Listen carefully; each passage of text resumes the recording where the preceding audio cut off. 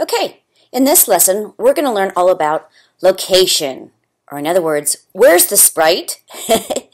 So one of the main key factors you need to learn in building any kind of game or app is to find out where exactly on the stage is your sprite, because you want to be able to move them from point A, to point B. And knowing where those two spots are will help you guide them to that direction. So before we get into it, let's start by opening up a new project. You do this by going to File, up here in the Tools, and you're going to do New. That's going to open up a new project for you. All right, that sounds great.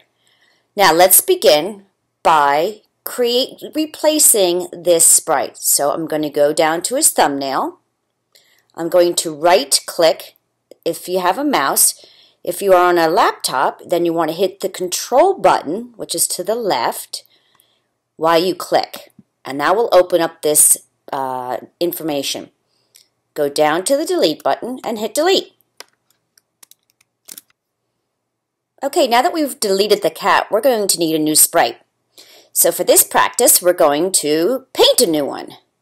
So go up to this menu area right here where it says New Sprite, and we're going to go over to the one that looks like a paintbrush, and it says Paint New Sprite. Click on that, and that's going to open up our paint editor.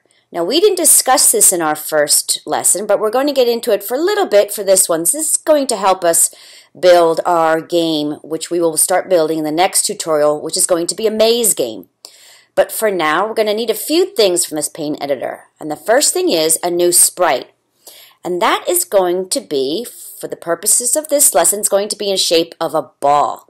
So we're going to the left-hand side of the paint editor and scroll till you see the one with the circle. That's the ellipse.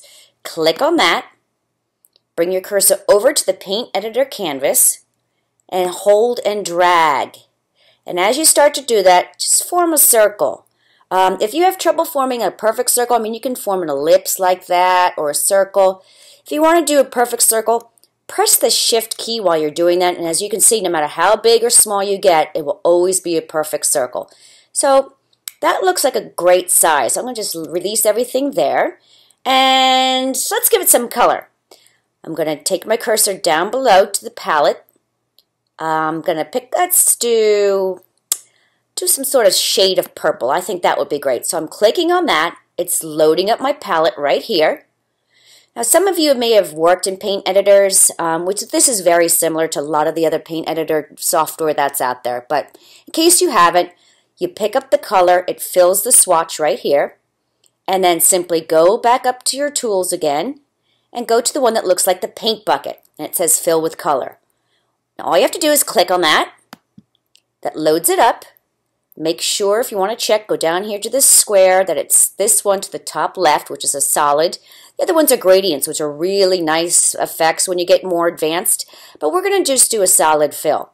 So it is selected with the blue, and I'm going to go back up, and I'm going to fill my circle. And there you go. Now you have a purple ball. And as you can see over here into our stage to the left, the ball is on the stage, and we have a new sprite, and it's a ball. Now let's name this. So it's always good to have it to give your assets or your sprites or pictures or everything a name so that you can call upon it later. So what I'm going to do is click this I in the sprite icon, and that's going to give me all the information about this. Let's name it. I'll name it Ball. Not very unique, but at least it'll get the job done. And it shows its position, which is what today's lesson is going to be all about. And that's about it. Okay, so we're going to click this blue button to go back. Now, how do we know where this ball is? For instance, you have an address, right? So if something needs to get to you, you have a street, maybe a house number, a city name, a state, all that stuff helps to pinpoint exactly where you live. Well, it's sort of like for sprites too, and anything on this stage. We need to know where it is. Is it here? And what is here? And if it's over here, well, how do I tell it to get over there? And that's where X and Y coordinates come in. And it's a pretty important concept in any kind of programming. And to know it as soon as you start learning how to program code is really, really important. So we're going to get into that today because you're going to need it for pretty much every tutorial down the road because you want to know where your characters are living at any time. So to do that, we're going to go to the stage backdrop thumbnail, which is right here at the lower left. And I'm going to go down to this icon, which is the Choose Backdrop from Library. We'll click on that. There is a specific backdrop that is usually the last one in the category for all. So here we are, category all, and the last one is called an XY grid. And this is going to help me explain this. So click on the XY grid till it's highlighted. And you could double click this and it'll take you back to your stage, or if you could just click it once and go down to this OK button in the lower right side and click it. And as you can see, here comes the X and Y grid. Okay, now this may look like a lot of math and everything crazy going on here, but it's really a basic concept once you really get to know and understand it. And we'll get into that right now. To help me illustrate the point of positioning, I'm going to have us go up to our Scripts tag. So we're going to click on this tab up here, Scripts. As you can see, that gives us to our Scripts area right here. And we just closed out the Paint editor. And we are in the Motions palette. We're going to scroll down to the bottom, and I want you to check these two check boxes at the bottom, one next to X position and one next to Y position. And as you can see, when I did that, look what happens up here. We get a ball. That's the name of our sprite, remember? His X position is 24, and his Y position is -42. I don't know why I called him a he, but you know what? He's a character, so might as well be a he. When I click on the ball in the stage and I drag it around, I want you to notice how those numbers are changing. These are the address, if you will, the location of the ball. And you need both an X and a Y number to give us the location of the ball. Your X number is your numbers to the right and to the left. Okay? To the right and to the left. You see how the Y doesn't change that much? I'm trying to make it as steady as I can, but it's your X to the right or to the left that is changing, and your Y coordinate is the up and down numbers. I don't know if you can see that if I'm trying to keep it real still, but you can see it's really the Y numbers are changing a lot. Okay, that's great. All right, so how is this going to help us? Suppose we always wanted our ball to move to, let's say, this point right here. Sort of over one block and up one block. And if you can see here, its positioning is X 125, Y 57. All right, so this is its location. And another place where you can find this location is by looking way over to the right on our script side, and you can see, faded out, but it's X 125 and Y 57. And just in case you want to find a third place where it has its location, you can open up the information on your sprite and it'll say X 125 and Y 57. So if you ever need to find out where exactly your sprite is, there's several ways you can find it, even if you don't want to have these up here permanently or for the meantime. Okay, now having said that, let's drag out a glide 1 second to XY and see, because we're here on the 125 and Y57 coordinate, it's already pre-filled out for you. So I'm going to drag that out to my scripts area. And let's start it back anywhere you want. Let's say way down here. And if you can see up here, it is moved to X minus 175, and the Y position is minus 195. Now, what do you suppose is going to happen? Well, I'm going to click on this button, and let's take a look. Boom! It went right to where we told it to go. X 125 and Y 57. So no matter where we place this ball and we click this block, it's going to know where to go. We'll try it again over here. And there it is. And this becomes very, very handy when you start building more intricate games and things like that. So I know this seems like a lot to handle in the very beginning of our lessons together, but it really is a key concept, and we'll keep going over it over and over again in future tutorials and everything that we build, because it really is something that everyone should learn, be comfortable with X, Y, and coordinates. Again, it's just really like, where is your sprite? Okay, so now let's do something fun.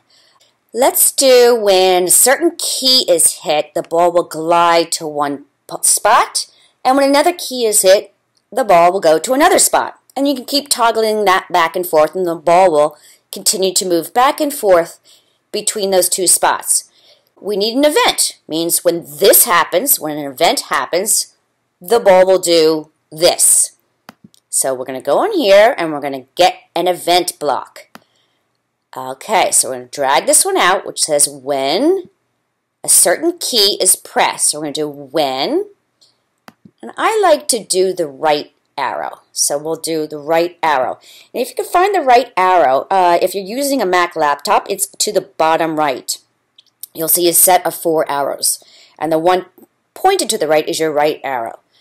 So let's connect this glide. And we're going to do right like that. So let's put our ball anywhere else.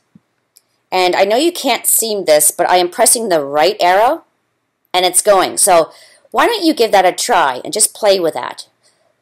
Set it up, put your ball anywhere else, hit your right arrow key. It's pretty cool. Okay, now we know what to do when it hits the right arrow key. What should we have it do when it hits the left arrow key? Well, I think we should make it move left. That seems pretty obvious, so we'll maybe set it right about there. Now, we know that where the position is right here, because it says it right here. Let's go back to our motions block, and we'll go down to glide 1 second, and as we've noticed, the X coordinate and the Y coordinates are already preloaded with the exact position that the ball is in right now. So that's kind of really helpful for us. So I'm going to drag this out into our scripts panel. I'm going to go back to the events palette because we need an event for this. An event is what has to happen for this glide to occur. Well, we need a key pressed. I'm going to snap on when key pressed. And we're going to do the left arrow key. So what we got going on? Well, when the right arrow key is going to go to this coordinate, which is really in the upper right of our stage, and in the left arrow is pressed, it's going to go to another set of coordinates, which is in the upper left side. Now, the fun begins. I'm going to take the ball and just randomly drop it somewhere down here, and I want you to do the same. Follow along with me. I'm going to hit the right arrow key. Boom! Went right up to where it's supposed to go. And now I'm going to hit the left arrow key. Boom, went right where it was supposed to go. And now look at this. I'm going to hit right arrow, left arrow, right arrow, and left arrow. And I could do this all day long. It's never, ever, ever going to switch positions, which is really a lot of fun. This is going to help us in our next exercise, which is actually building a maze game. Play along with this. Play around with different coordinates. Maybe change this up or fill in some other numbers there. Let's see what happens with that. Let's see. Goes to slightly lower, but let's make it really obvious. Let's do 15. And that's going to, hang on 1 second. We're going to go back to this. Let's see. Okay, sorry. It was just a little delayed there. So I'm going to go back to the right. See, it goes down lower. So play around with those coordinates. I want you to get comfortable with the X and Y. There's some handouts that go along with this tutorial that'll help you just a little bit familiarize yourself with X and Y coordinates. So it might be helpful to have those sitting next to you as you work on your computer. See you in the next tutorial where we start building the game.